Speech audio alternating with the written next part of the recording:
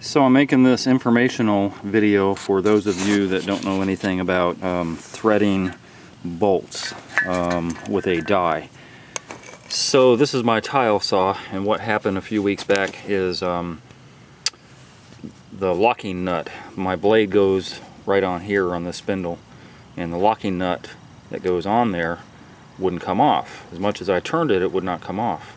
There happened to be a plumber with a wrench that I've never seen before. It's not just a normal monkey wrench, but anyway, the point is he was able to grip that nut and slowly but surely get the nut off. And then this is what it looked like afterward. Actually, he didn't get the nut off all the way. What had happened is he got it almost to the end and it would not come off. So finally I got a guy that had a pneumatic cutter and was able to kind of sideways cut the nut, and then we just took it off. And this is the end result. I have a useless tile saw that I really like, and I want to be able to use again. So I have a backup that I've used, but I don't like my backup.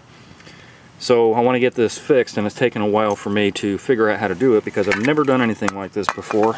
And if you're watching this, chances are you haven't either. And any type of mistakes that I made or anything at all will be recorded because, again, this is my first time. I'm a tile guy. I'm not an engineer, and I don't know how to engineer threads on here other than what I see online. So what I have is what's called a die, and this is a handle for the die that's in. So what I originally ended up with is a 5/8. My nut that went on there, I found out is a 5/8 nut, which means these threads are 5/8. The next step down from there is 9/16, which I should have gone with 1/2 inch.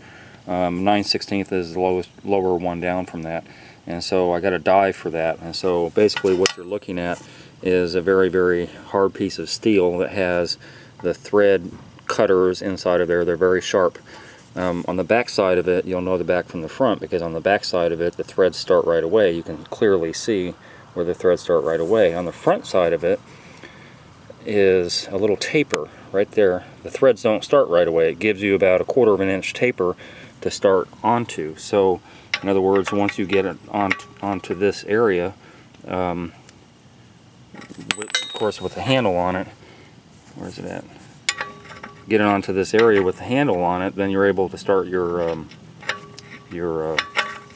cutting of this particular bolt, spindle, whatever it is, whatever you want to call it.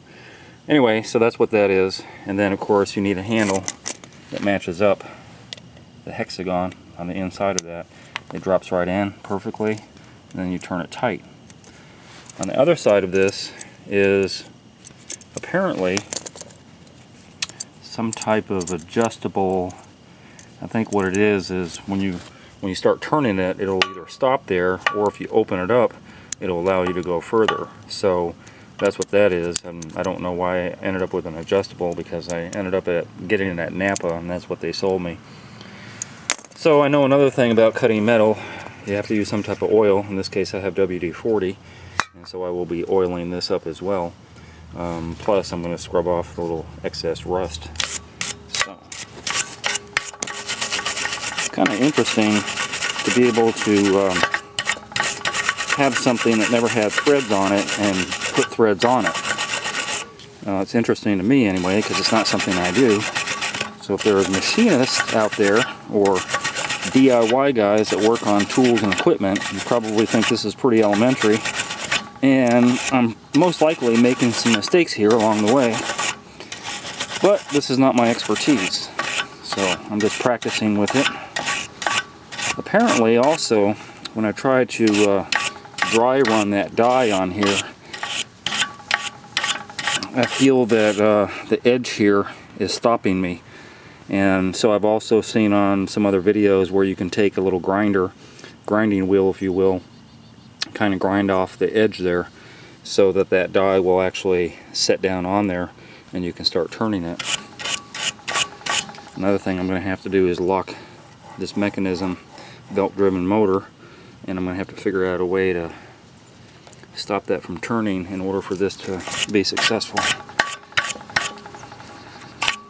I actually tried going to a tool and die place, have them do it, because, you know, they're the ones that do it all the time. and nobody wanted my business because all those shops are set up for manufacturing specialized equipment, etc. So although they could do it, you know, they'd have to charge me an arm and a leg. I mean, you know, when I say an arm and a leg, I mean hundreds and hundreds of dollars. Whereas this setup here cost me about $30. So it was about $9 or $10 for the die, and then for the handle it was about $22. So $30 is a lot better than hundreds of dollars. Anyway, I'm gonna come off of camera and see if I can get this end of it tapered down a little bit so that the die will fit on there correctly. Okay, so far I've only done two things. I've managed to get the end of this spindle here, you know, the taller edge that it had on it, sanded that, well, I didn't sand it down, I grinded it down a little bit. I have electric grinder, so I just took the wheel, made little taps on it until the thing is relatively smooth and it's a little smaller. So my die, wherever it's at, oh, it's right here. My die, again, with the tapered edge, that's not it. This is the tapered edge, kind of fits right there, and it kind of sets on it. And so once I put some pressure with the handle and get some oil on it, then it should start threading all the way back to almost the end. I guess where this discrepancy is, I don't know if you can see in the light, where this discrepancy is about 1/4 of an inch. That's where the washer goes on. I have a large washer that goes against the blade. So the blade and the washer would take up that space, and then theoretically the new nut, which will be a 1/2 inch nut, will slide right on there. Although the 1/2 inch is a little loose, so I'm a little concerned about that. But I can always take it down from 9/16 to 1/2 inch if I need to later on. So other thing I did is I got some vice grips, and I managed to go on this spindle right here that's part of this motor, and this is the direction I'm going to be turning, and so it's going to stop right there and give me some leverage so when I start turning this I won't turn the whole motor. That's all I've done. Okay, I'm a little further into this. What I ended up having to do, I guess because this spindle is so large, I had to grind it down some more, so that little bite that I thought I was going to get didn't work. I ground it down quite a bit actually, sprayed some more WD-40 on it, and now it looks like I've got at least maybe one thread already done. But now I'm having an issue with the spindle is actually slipping, so now I have to rig something up to stop it from slipping, which probably, if you're trying to do this on something that's free and open, won't be an issue. For me, I can't do it because I have closed bearings that are inside of there, so I can't take the spindle out and do it on a bench. I'm kind of stuck doing it here. So I'm going to keep on working on it, trying to figure out how to make this stable so I can get my my threads on this thing. So it appears, you can't see in here, but it appears I have about 3 or 4 threads already cut. I managed to get a pipe wrench on the other side to hold it. One thing I forgot to tell you, when you're doing this, you go about as much as you can until it kind of gets really tight, and then you back off. Then you go again and back off. That's going to help you get this off of here finally, plus it's going to cut the thread a lot better.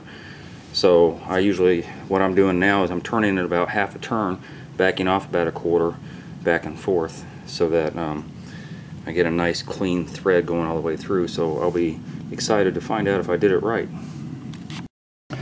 And now's the time to take it off.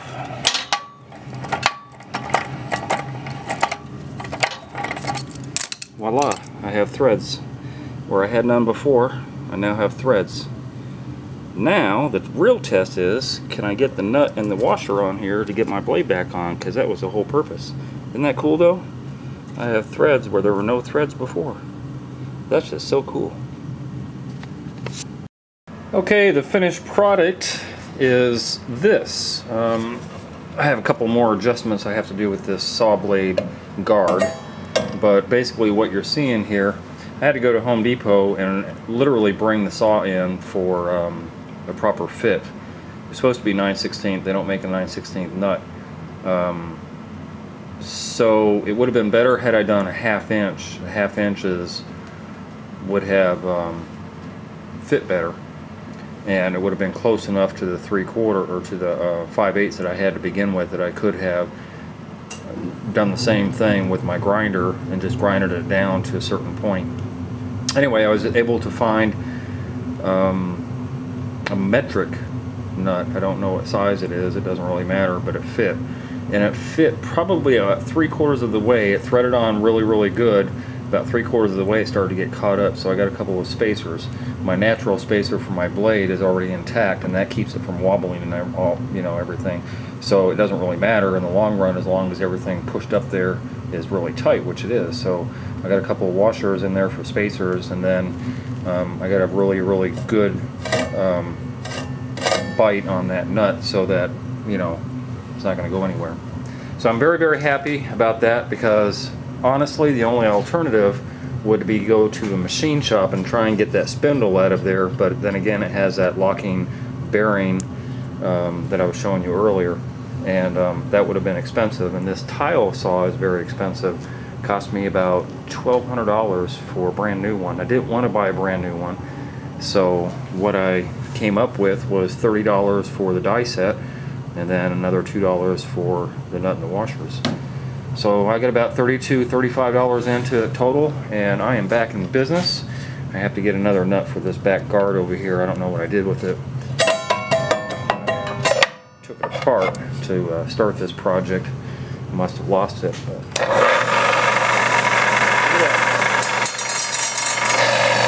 Perfect. Love it, love it, love it. It's one of those little things in life that really make you happy, because I've been without this thing for the last 2 jobs, and this is my favorite, so I'm glad to have it back, and hope you learned something from it. If you didn't, I guess you're really bored to hear me talk again.